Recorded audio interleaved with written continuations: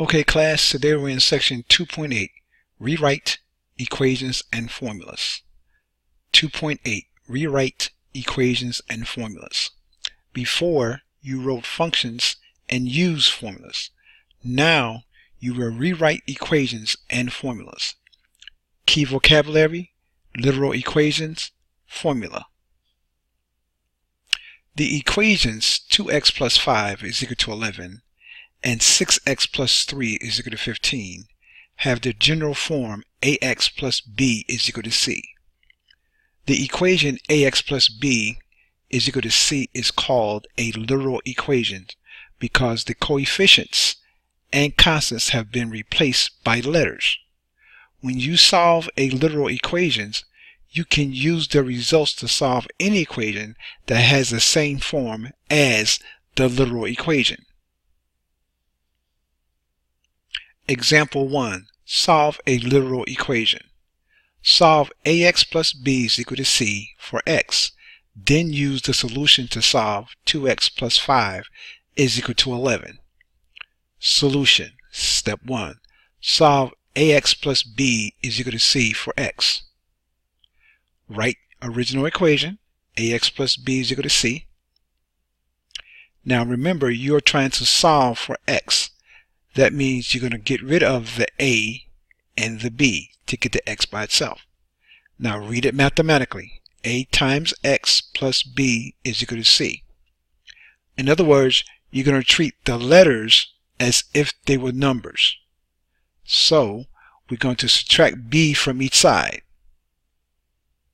because we're going in the reverse order of the order of operations. So to get rid of this b, I'm going to subtract it.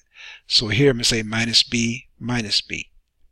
And when I do that, I end up with ax is equal to c minus b because the positive b and that negative b canceled. So now I got ax is equal to c minus b because over here I had a minus b. And the c and the b, they can't be added together because they're not like terms. So we end up with ax is equal to c minus b. Now, I'm going to assume that a cannot be 0, so then I can divide each side by a. Because if I divide here by a, the x will now be by itself. So I divide by a on this side and by a on that side. So I end up with x is equal to c minus b over a. Now step 2, use the solution to solve 2x plus 5 is equal to 11. After doing that, I end up with x is equal to c minus b over a. That's what we got here. Now I'm going to substitute 2 for a, 5 for b, and 11 for c. Okay, now why am I doing that? Because here it has the general form. 2x plus 5 is equal to 11. That's the same form as this. ax plus b is equal to c. So the 2 is my a. So where the a is, I put the 2. The 5 is in the same position as the b. So where b is, I put 5. The 11 is in the same position as the c. So where the c is, I put 11. So I end up with 11 minus 5, that's 6. And then 6 divided by 2 is 3. So the solution of 2x plus 5 is equal to 11 is 3. Alright, now for those of you who may be confused on how we solve this little equation, we're going to break it down for you step by step. We got ax plus b is equal to c. I want to get this x by itself. So I'm going to use all the rules I've learned in section 2.2, 2.3, 2.4, 2.5, 2.6, 2.7, and 2.7 to help me solve this equation. Alright, I want to get the x by itself. This says a times x plus b. So I start with my addition and subtraction first. This is a positive b, so to get rid of it, I must say minus b on this side and then minus b on this side.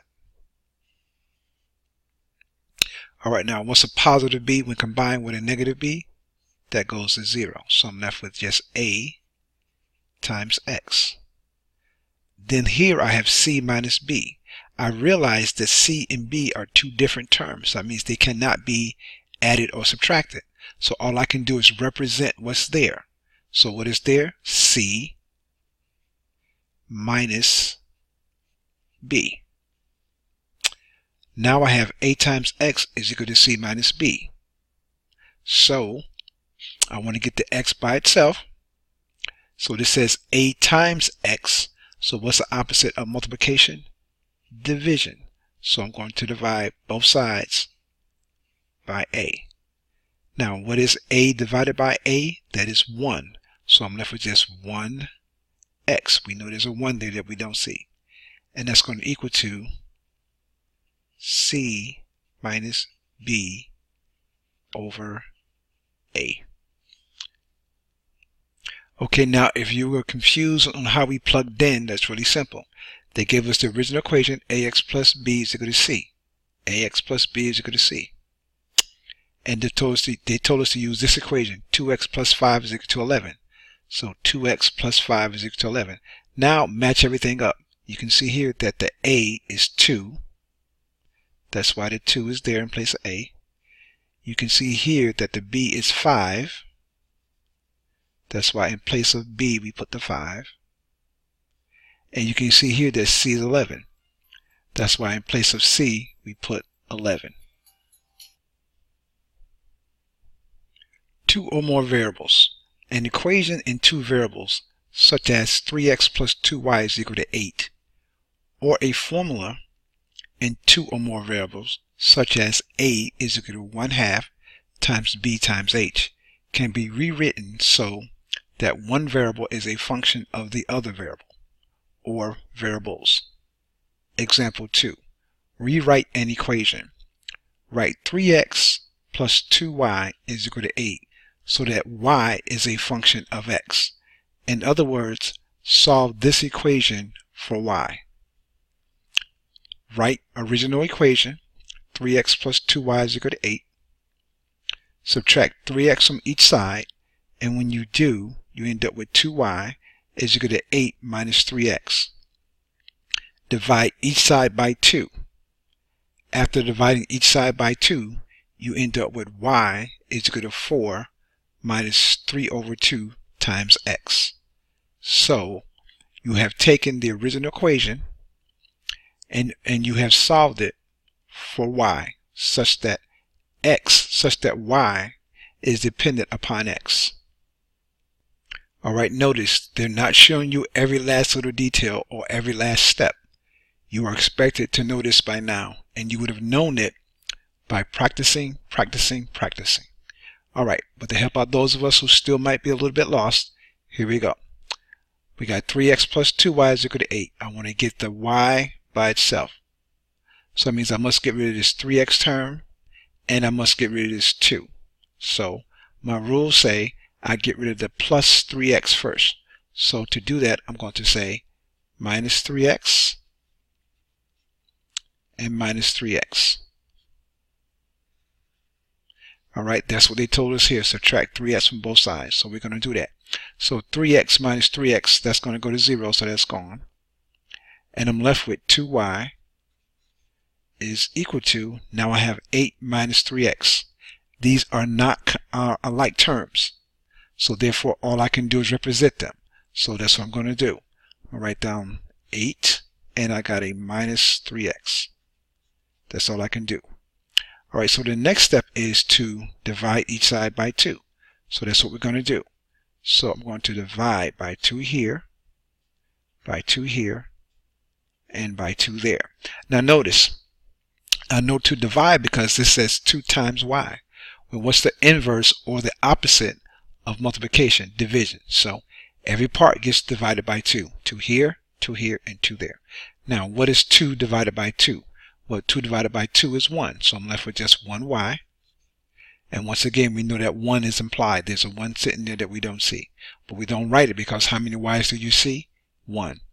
And that's equal to 8 divided by 2. What's 8 divided by 2? That's 4. That's where the 4 came from. And then we got 3 divided by 2. So we just leave that like it is. Or we can write it as 1.5.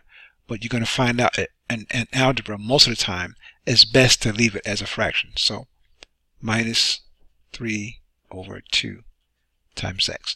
And the reason for that is because you're going to learn later on that as a fraction it's easier to graph. As a fraction it is easier to graph the slope. Okay, so that's our final answer. Y is equal to 4 minus 3 over 2 times x. Example 3. Solve and use a geometric formula.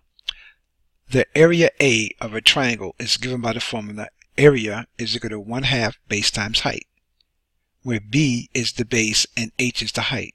A. Solve the formula for the height H. B. Use the rewritten formula to find the height of the triangle shown, which has an area of 64.4 square meters. Solution. Area is equal to 1/2 base times height. Alright, I want to get the height by itself, so that means I must get rid of that 1/2 and that base, that B. So we're going to multiply each side by 2. Okay, we multiply each side by 2 and we end up with 2 times A is equal to base times height. Now we're going to divide each side by H. When I divide by H, the B would be by itself. So divide by H here. Excuse me, I divide by B because I want to get the H by itself. So I divide by B here and divide by B there. After doing so, I end up with H is equal to 2 times A over B.